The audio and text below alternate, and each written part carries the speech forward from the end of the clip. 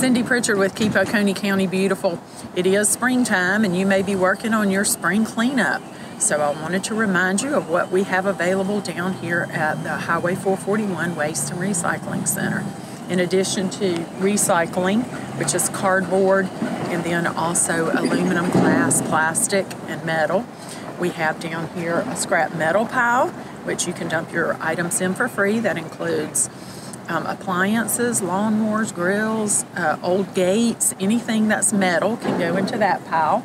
We also have waste motor oil collection down here, and that is for if you do your oil changes at home or anything like that, you can bring that down here. There is absolutely no antifreeze collection, so please do not bring that.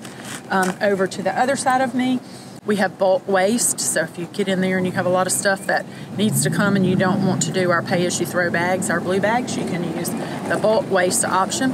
And then also off into the distance, we have our leaf and limb.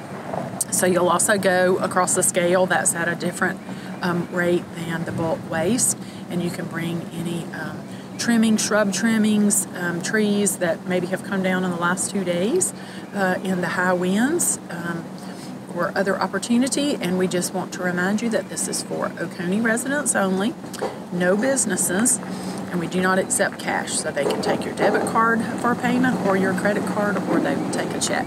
If you have any questions, please contact us. Good luck with that spring cleaning, and thank you for what you do to help us keep Oconee County clean, green, and beautiful.